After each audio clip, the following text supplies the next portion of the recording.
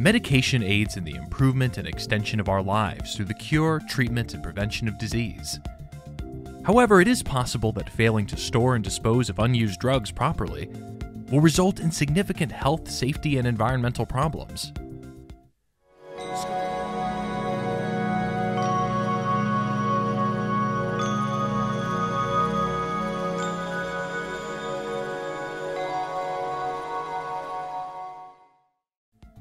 Scope Care was founded to assist carers, family, friends, and patients undergoing and recuperating from major heart surgery. It is a specialized organization that focuses solely on the cardiac rehabilitation process, providing healing gardens, online resources, meal plans prepared by medical and healthcare professionals, and counseling and support for patients and their loved ones on a holistic recovery journey. In the treatments of many ailments and diseases, pharmaceuticals are pretty beneficial. However, if those medications are no longer required, it is critical to properly dispose of them to decrease the danger of exposure through accidental or intentional misuse of medication. When it comes to medicine disposal, the terrible reality is that many people are unaware of how to dispose of their expired prescriptions. Many people forget about the medications they already have at home, while others choose to flush or throw away their unwanted pills. As a result, tablets frequently end up in landfills, water supplies, or in the hands of children or potential abusers, among other places. Consumers should be made aware of potential disposal issues and trained on the proper procedures of discarding unused medications to safeguard the environment and our communities. What not to do with unused prescription medications. Although many people grew up in homes where it was common to throw expired medications in the garbage, leave them lying around the house, or flush them down the toilet or sink, these habits can have significant ramifications. There are three primary reasons why these methods of disposal are both insufficient and potentially unsafe to us. It harms the environment. The improper disposal of prescription medicines might result in pharmaceuticals seeping into the water supply.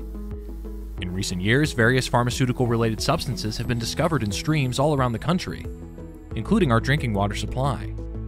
A study at the University of Illinois found these compounds have been linked to various pharmaceuticals, including antibiotics, antidepressants, steroid treatments, seizure meds, and pain relievers, among others.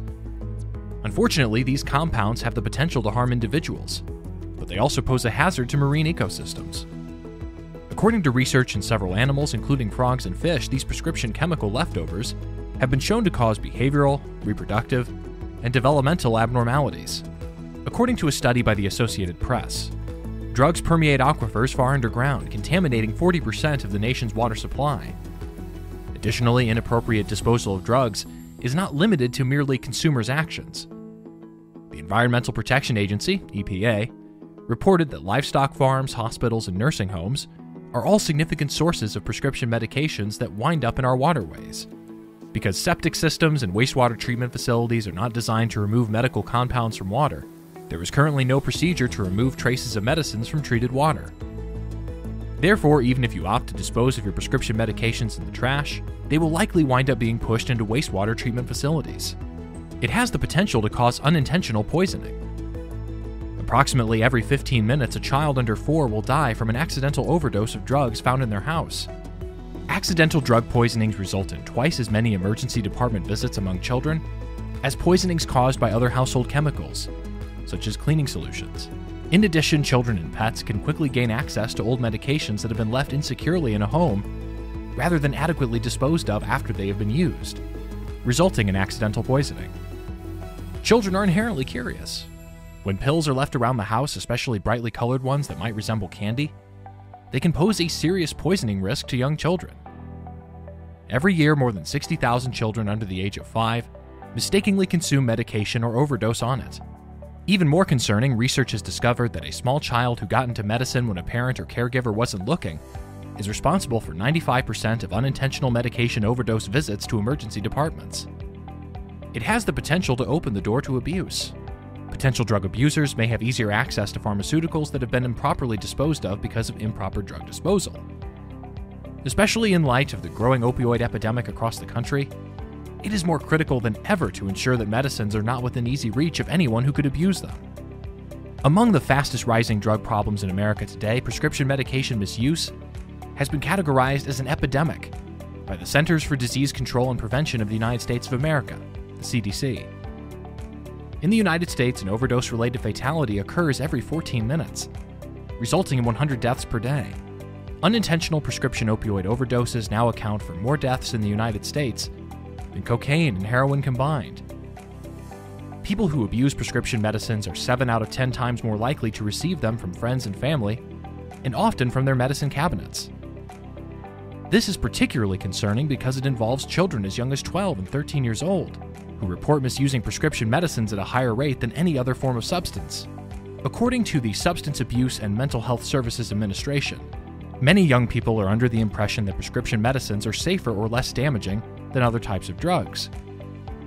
In addition, many people are unaware that prescription drugs are the fastest growing drug problem in the United States, rather than cocaine, heroin, or methamphetamines.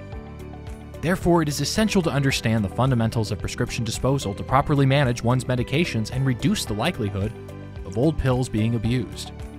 How to properly dispose of medications that are no longer needed. It is possible to have a variety of reasons for wanting to get rid of old medications. Perhaps a person no longer needs their prescription, or they did not utilize as many pills as they anticipated, and the prescription has expired. Persons must follow proper practices for disposing of waste, regardless of the situation. Programs for the disposal of unused prescription drugs.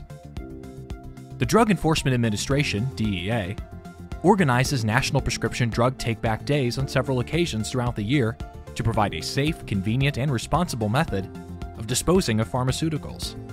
The Drug Enforcement Administration has collected more than 9 million pounds of pharmaceuticals from the general population on medication take-back days since 2010. Furthermore, the initiative has experienced a rise in participation, with the most recent event held in the fall of 2017 collecting a record-breaking 912,305 pounds of prescription medicines. As a result, several governments and counties are getting involved in take-back campaigns by starting their programs to lessen unwanted medications' public health and environmental consequences. Earlier in the year 2018, 5 New York State hospitals participated in a 6-month drug take-back pilot program, in which they collected unwanted prescriptions for free. Residents were encouraged to drop off outdated or unused drugs for free through the use of collection kiosks and prepaid mail-back envelopes provided by the initiative. The DEA's National Take-Back Day website includes a collection site locator and further information on national, state, and county-specific take-back initiatives to assist everyone in finding take-back programs near their homes. Kiosks for drug collection. The installation of drug collection kiosks at convenient places by many retailers and hospitals contributes to the success of community drug collecting operations. For example, Walgreens based in Deerfield and Stericycle Environmental Solutions based in Lake Forest, Illinois, recently teamed up to install more than 600 drug collection kiosks in Walgreens stores nationwide to provide consumers with a safe, convenient, and accessible way to return unused medication to Walgreens. It's as simple as dropping a letter in the mailbox to dispose of expired medication at one of these kiosks. Furthermore, the availability of these kiosks helps to ensure that consumers have access to drug disposal that is safe, simple, and free. Apart from being handy for frequent customers, kiosks also can improve sales volume by increasing store foot traffic and serving as a public service marketing tool for a company's brand. Participants in these programs should be aware of the types of medications that can and cannot be accepted by the programs. Most pharmaceuticals, vitamins, ointments, liquids, and lotions can be accepted, but needles, inhalers, hydrogen peroxide, and illegal narcotics will not be accepted. More informed purchases. Of course, the most straightforward method to reduce the number of prescriptions ending up in the waste stream is for citizens to make more conscious purchases. For example, consumers should only purchase the medications they require rather than stocking up on various medications when unwell. Consumers should also avoid purchasing large quantities of medication and instead ask their doctors for lesser doses of medication when the scenario calls for it.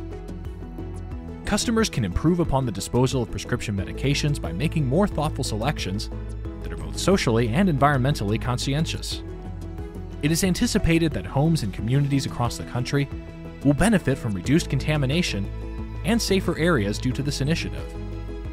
Scope Care is a secure and healing environment for patients and carers, seeking to make every part relatable and motivating, from new and educational social material to stress-relieving walks through the green spaces. Subscribe to see more videos like this.